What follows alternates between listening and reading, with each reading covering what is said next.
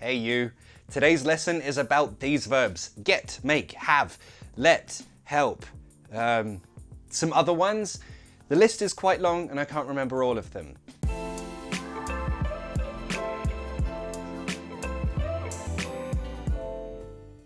When someone does something, like order pizza. Why did he order pizza? Because of you.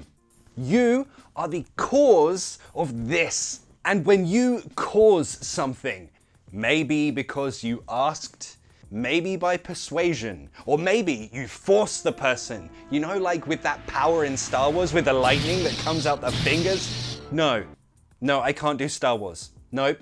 Disney, if you're watching, please don't sue me for copyright.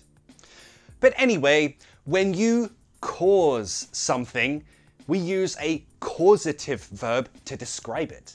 Genius. Okay, first, you cause something by strength. You don't give that person an option. They don't have a choice, they have to do it. A strong verb to use is force. You know, like in Star Wars, when they do that, you will do this thing, you don't have a choice. It's like that.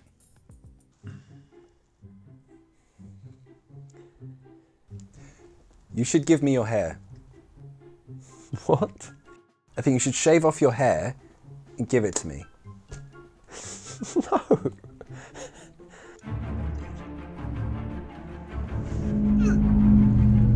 Give me it! Ali, no, Ali, no! Ali. Give me it! No, Ali! No! In that situation, I forced him to shave his hair. I can also use the verbs have, get, and make. I forced him to shave his hair. I got him to shave his hair. I made him shave his hair. I had him shave his hair. They all, in this context, mean the same thing. But just remember, some causative verbs have to and some don't. And remember that the causative verb will change with the time, with the tense. If you need an ing, the causative verb changes. This one doesn't. But anyway, back to pizza. I'm pretty hungry. Are you hungry? Yeah, I could eat. I could eat pizza. I think one of us should order a pizza. Uh-huh. Okay. Do you want me to? Yeah, you should order it. Yeah, thanks. Thanks, man. Yeah. Can you just put everything on it? Everything? Okay. Hello? Yeah.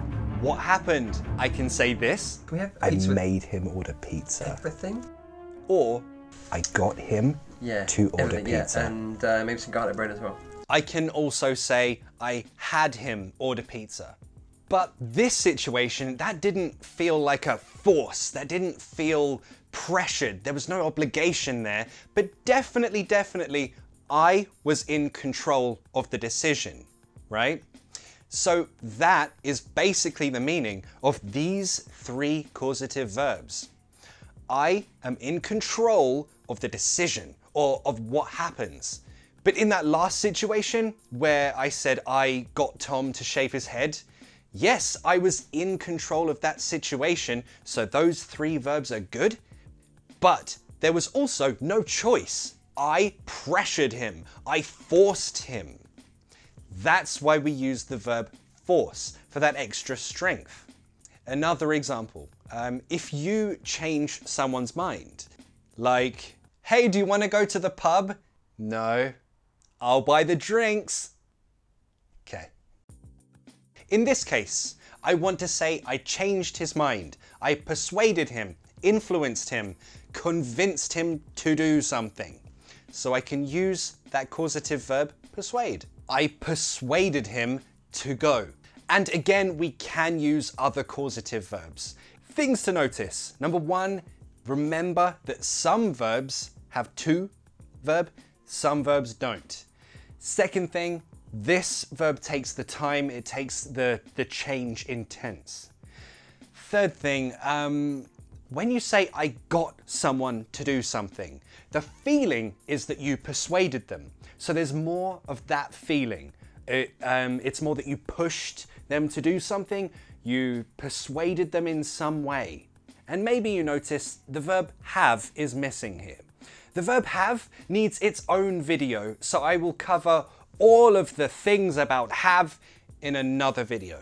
But for now, here's another example with these verbs.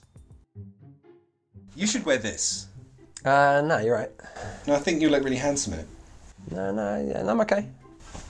You will wear it. Okay, I'll wear it.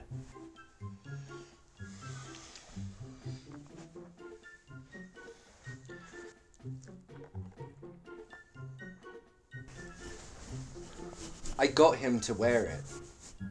I persuaded him to wear it. Now, when you want to assist someone, to help them do something. For example, maybe I offer support to my friend in a difficult time. Oh man, I can't do YouTube anymore. It's so stressful. I've had enough. Don't say that. Don't even think it. You're amazing. You can do this, bro. I believe in you. Never give up. Use the verb encourage. Thanks, man. Thanks for encouraging me to continue.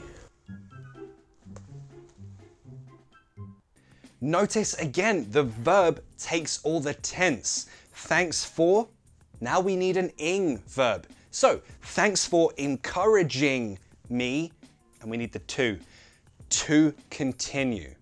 And then maybe my friend is having a problem. Oh man, I can't do these thumbnails, they're so hard. I know. Dude, don't worry though. I'm gonna help you do your thumbnails. Yeah?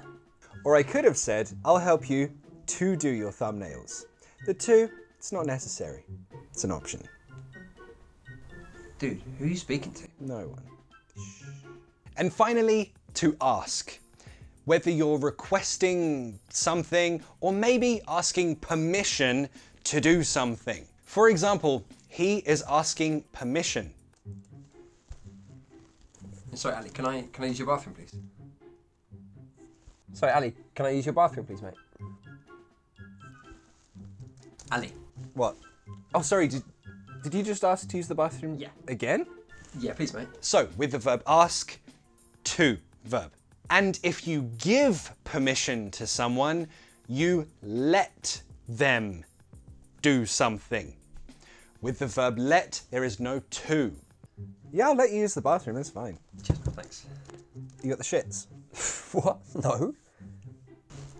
No? I let him use the bathroom because he has diarrhea. So let's practice all of this in the comments or in your notebook where you take notes, wherever, it doesn't matter.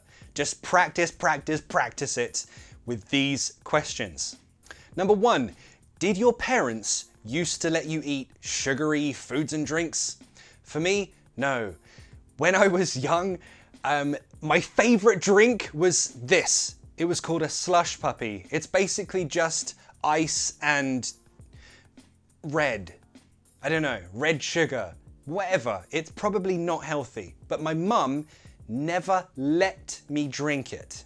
Number 2, if you are feeling sleepy, lazy, you don't want to do anything, but your friends call you and they're like, hey, come out to the pub. How could they get you to join them? For me, my friends, they can get me to come out if we're going somewhere fun. If there's good food, good people, good drinks, then I'll come out. But if you ask me to go to Leicester Square or Piccadilly to go out, you're never gonna get me to go there. Never. Number 3, when was the last time you encouraged someone to do something? Or when was the last time someone encouraged you to do something?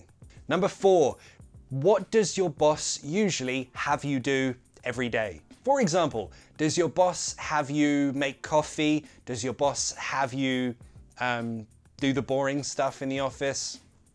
And finally, number 5, are you the older or younger brother or sister? Does your brother or sister make you get things for them? For example, for me, I'm the younger brother. So when we were kids, My older sister always made me get her stuff, like glasses of juice, food, everything. Thanks for watching. The worksheet for this lesson is included in my ebook. This is full of worksheets for my favorite videos. This will help you learn the vocabulary better, help you practice it in more interesting ways. This is for my Patreons and my YouTube channel members, and it updates every month. The link to get it is in the description.